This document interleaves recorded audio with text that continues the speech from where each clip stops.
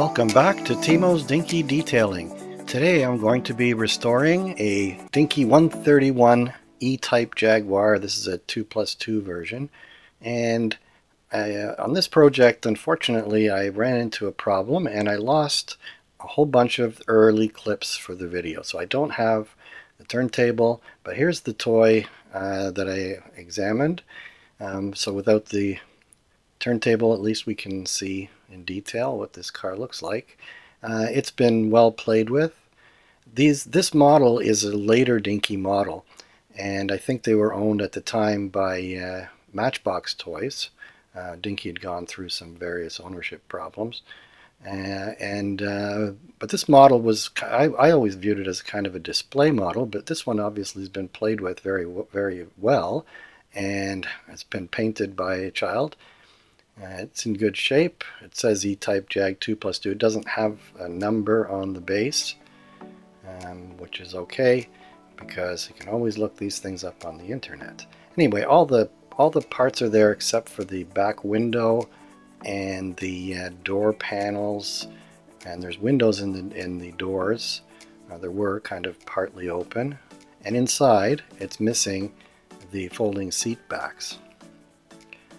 So the normal way I repair these is I drill out the rivets to take the body apart and take all the parts, and then I strip them using caustic soda. And in this case, I also did a repair. The bonnet didn't have the hinge bar, and so I replaced that. And I kind of wish it was an interesting repair, but oh well, what are you gonna do? So I'll make do, and so this is after stripping and buffing on the wire wheel. And at this point I left the engine mounted on there, but I take it off later, you'll see. So there's the base, and all those parts are there. So this is the interior, and needed to do some repair on the hinge support for the tailgate. And here I'm using a little bit of JB Weld because I wanted it to be very strong, because I figured there'd be a lot of leverage on it, which is probably why it broke in the first place. Now I've got this new stuff. This is Mr. Hobby white putty. This stuff dries very fast, so I've got to work with it pretty quickly. And on the bonnet, there's a space designed for putting the number plate on the front, and this is designed so the factory they know where to put it. But it's not really there on the real car, so I wanted to smooth that out instead. So here I've gone to the base and I've taken off the spring, because otherwise you can't really take the wheels off. You've got to, I wanted to keep the axles intact. So I'm going to hold the spring back in with a single screw, so it's offset, so it's holding just on the one corner, but I figured that's going to work. So I've tapped it for 440, and I'm putting one of my 440 screws in there. You can see the spring, just to test it out if it's going to hold it, and it does. The rivet, the big gigantic rivet that was holding that, still has the edge on it, so it doesn't move around. So back to the interior. This JB Weld takes a long time, so it took me a couple of days to fix that up. And here I'm standing now, the white putty. I like that white putty. It's pretty good. It has some unique characteristics. You got to get used to it, but I'm liking it. So here I'm taking the, I kind of neglect taking off those casting lines. So on this one, I wanted to look after that as well. I'm doing my best to get this finish perfect. So I'm using here pink primer. Pink primer is you're supposed to use it when you're spraying yellow for some reason, but also when you're spraying red. And I've decided there was a red version of this, so I'm at least going with one of the colors that it came with, although I'm doing it really as a resto mod. There's other things going to be happening here. So after painting, I recommend that you sand off any imperfections. So I'm using some sandpaper to take off the high points. Now the rear window, I've got this is plastic packing material from this year's Christmas cards, but it's really nice. It's nice and flat for this application, which is perfect, and it's very clean. Doesn't have any scratches on it from handling. So here I was trying to draw the outline, and I just pressed it with my fingers instead. And I'm cutting out a pattern and fitting it to the space inside that's designed for the glass that came with the toy. And then I've got the rivet there. I didn't take it off. It was already what it was, and it's kind of mushroom shaped, so I've decided I'm going to put a slot in the bottom of the piece of plastic so that the window can be in there without any glue. So here I'm cutting out the slot to the paper pattern that I made. So try it out in here, fit it into the mushroom, and Bob's your uncle. It fits just perfectly. So one of the missing parts for this model was the headlights, and so I decided I would design some on the computer and 3D print them. This is an early version. I did a better version later on, which you see in the final one. They're not perfect. It's very hard to make those curves, and I spent a lot of time, and I think it came out okay. I'm happy with it. Now the other thing I did earlier, I mentioned that I left the engine on the model, but I've drilled the rivet out for that one as well, because I decided I wanted to keep the shiny chrome. So when I take that off, you can see there's a little spring in there and a bunch of crud, and that spring is for making the hood open so it doesn't just flip open. There's a little bit of friction. So we're up to the paint stage now, and I'm using Mr. Hobby metallic paint and leveling thinner, and the paint comes smoother out of the airbrush, and when it dries much more shiny.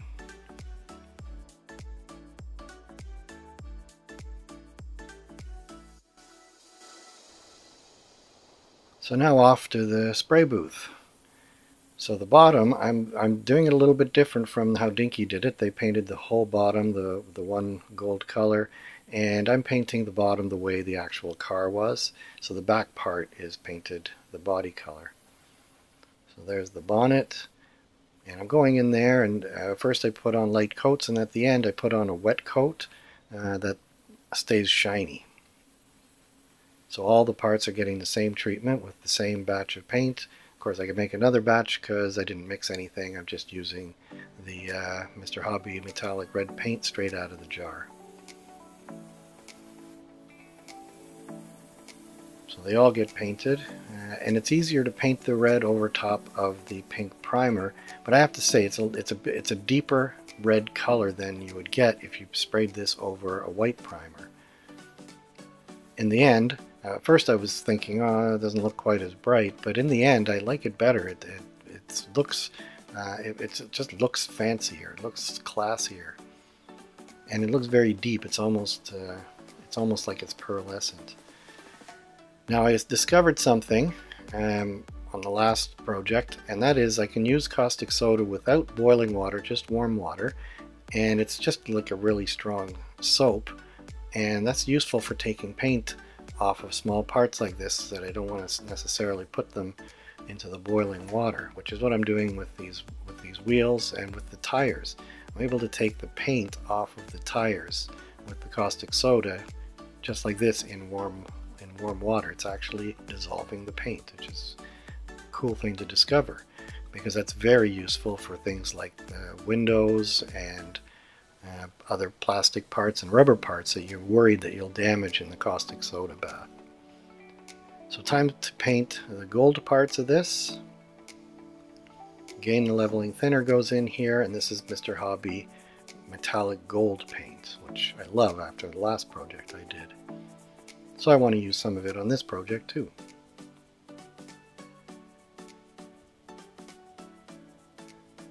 So back to the spray booth. So now I get the rest of the bottom is going to be a gold color. It's a little golder than the version of paint that Dinky had on there, but I wanted to paint these wheels, the spokes, with the gold color because it looks fancy. It's a modern thing to have these gold spokes. So, but it looks really good with the red paint. So I think it's a nice effect. Now again, there's high spots, so I'm using the micro mesh sanding cloth to take off the high points, and then it's going to get a gloss coat. Everything gets a gloss coat. Here we go in the spray booth. And this, of course, looks like it's all happening in one day, but it's not. It's happening days. Every time I spray paint, I've learned to just leave it at least one day. Sometimes I leave it 3 or 4 days just to make sure that it dries. Because if you leave it soft and then you have to handle it, you can leave your fingerprints in the paint. So here I taped the axles. I wouldn't want to take these apart. Now the music you're hearing is On Days Like These by Monroe. I think it's fair use. It's just a short clip. To illustrate an important point is that the Monroe song was used in one of my favorite movies, which is important for this model because I'm theming the model based on the movie. It's a Michael Caine movie called The Italian Job. Some people watching, if you're a fan of that movie, then you'll recognize the music right away. So here I'm putting a white background for the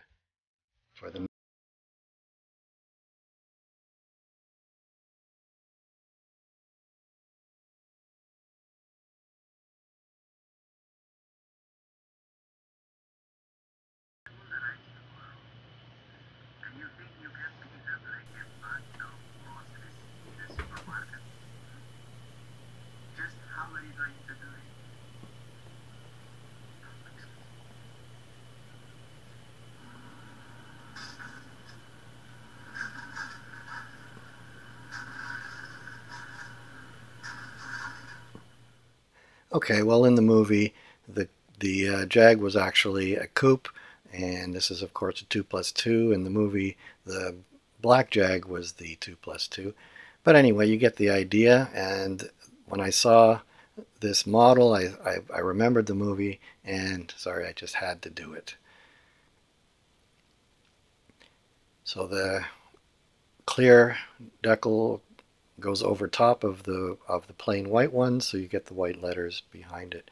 Now to the windshield. The windshield is interesting on this one. It's very heavily scratched, and I'm using, this is even before using my micro mesh fine polishing sandpaper. I'm using just ordinary sandpaper because I've got so much material to take off. And in fact, I decided I'm going to take off the windshield wipers. I don't think they add that much to the windshield, but I wouldn't be able to sand it otherwise. So I'm going here starting with 2400, 3200, 3600, and going through all the different grits, and I'm doing it quickly. And each step of the way it gets more and more polished. And something's telling me that it'd be a good idea to like, share, and subscribe to my channel.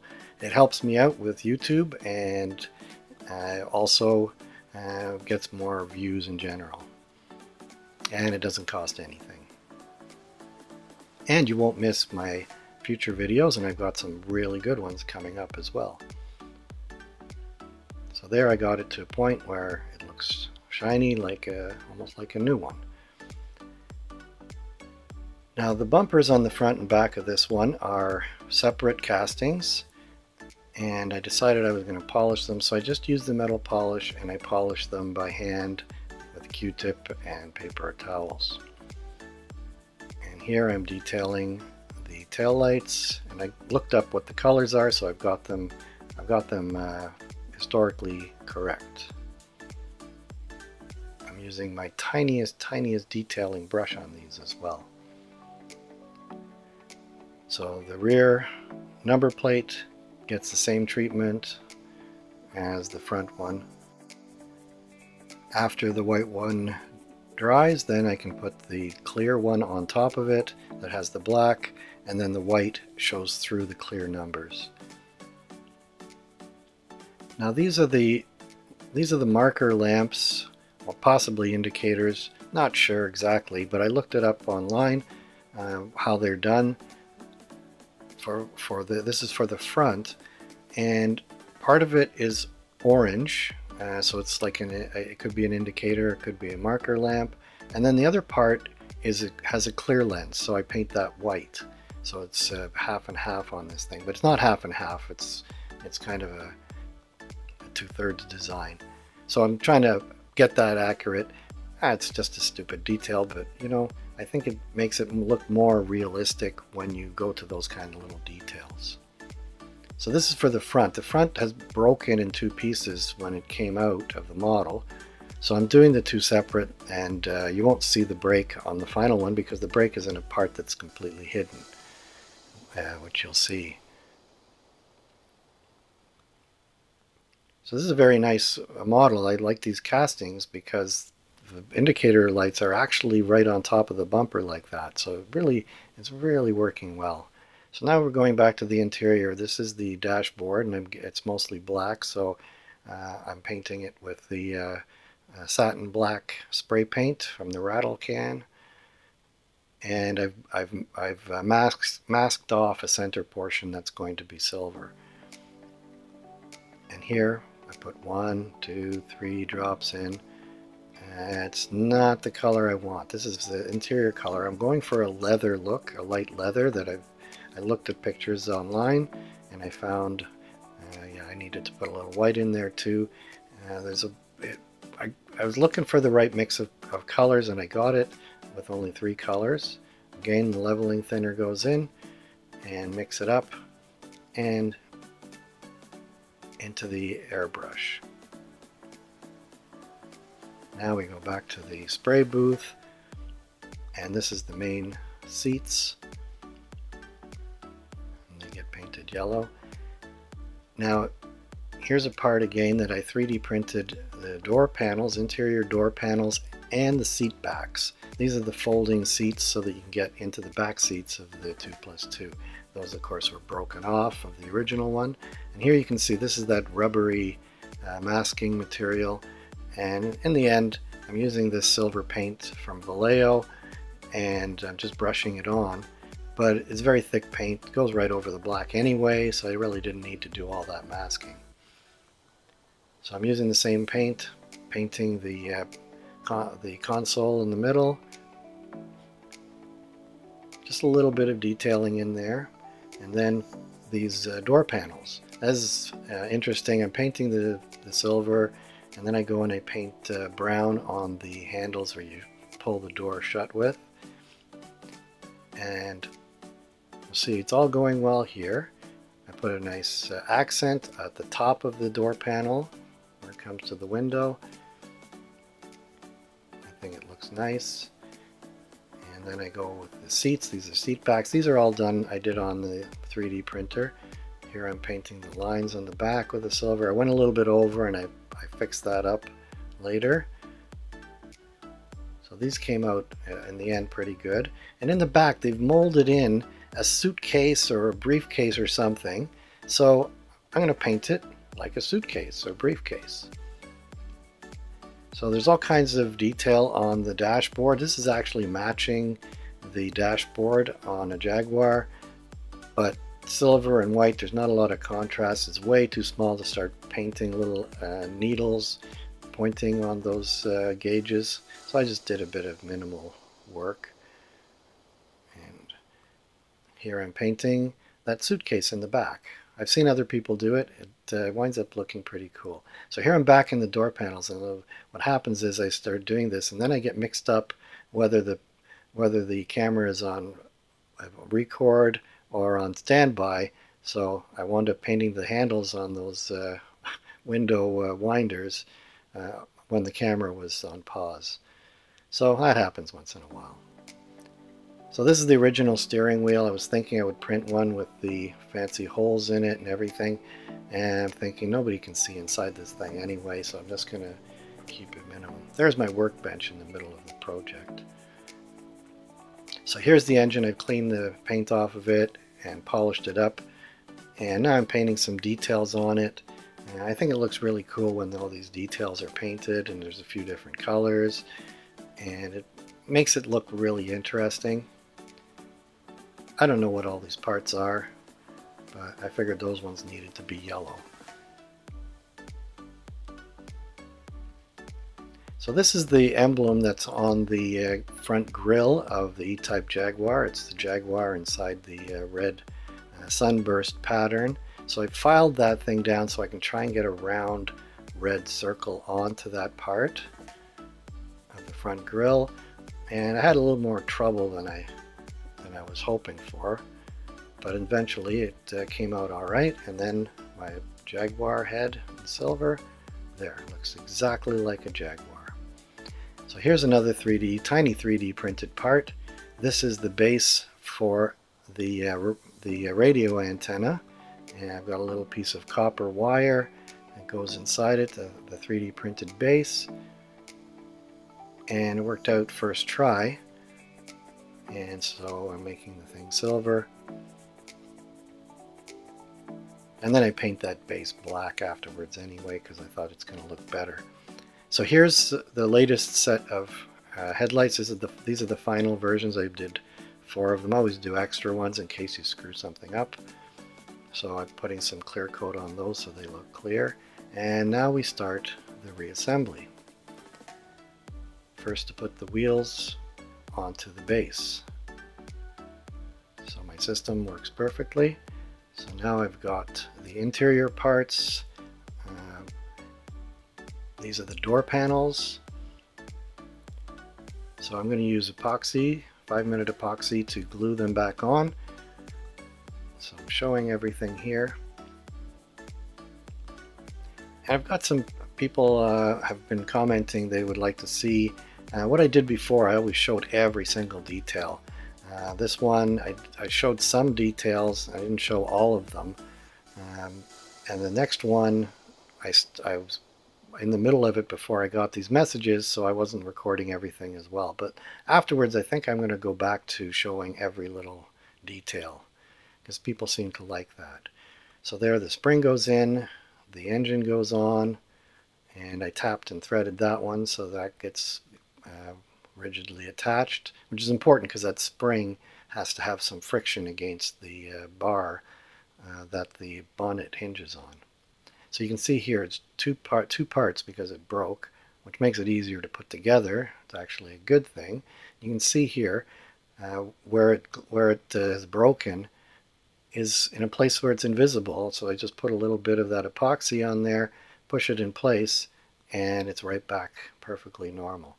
So here I'm putting the dashboard on, which was ill-advised, which you'll see in a minute. And then I pop my tilting seat backs in there. I figured out the system, how they work. Now I put my window into the fully painted hatchback. And now to put it back together, I've got to put the parts in place, and then I have to kind of tape them and hold them in place in order to put the whole thing together, because otherwise I don't have enough hands to hold all these parts together. So I'm using this is the tape for painting because it peels off well and doesn't tend to take the paint with it.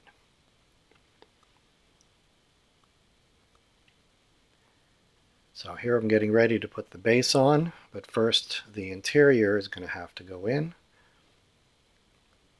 And I'm finding that you can't get that dashboard past the door hinges. So this is not going to work. And also I forgot to put the windshield in. So back to the beginning and put the windshield in first. And I put that in with a little bit of epoxy. And you can see, look at how I had to maneuver that dashboard in place. And then it has a little pin that it sits on. And now I've got to push this the interior onto that dashboard, and it fits into a little notch and it has to snap in place. It's quite a tricky operation to put this thing back together again. There I'm trying to get it into the right space, and it's driving me crazy here. and then I think I just push on it a little bit harder until it snaps into place onto that dashboard, and there it is. So next goes on the rear bumper, and then it's ready for the base. And that's tricky too, because I've got to line up the holes with the pins on the door hinges. So it's a kind of a finesse thing to get it right. And then you know when it's right, because then it pops right into place and you know, okay, that's everything's in the right spot.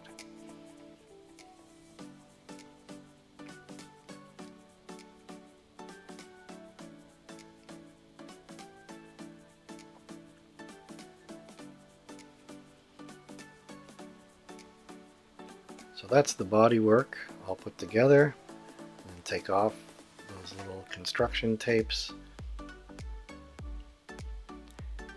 And now we go to more assembly.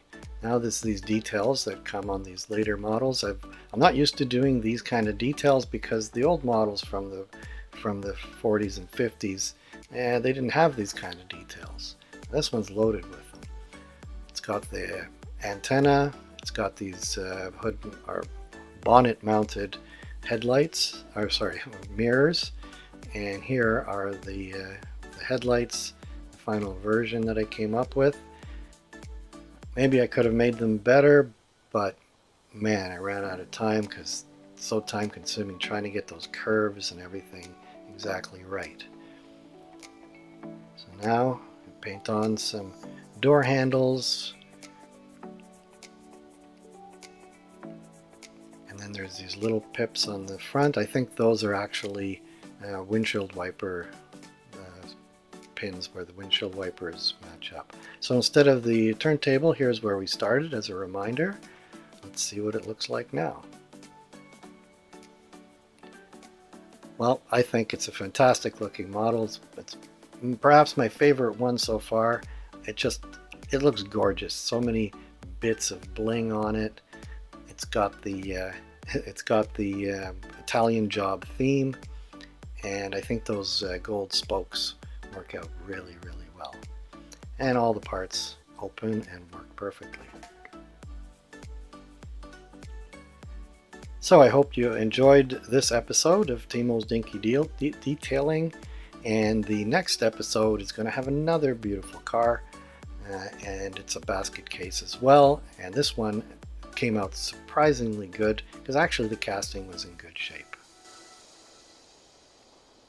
So until next time, be seeing you.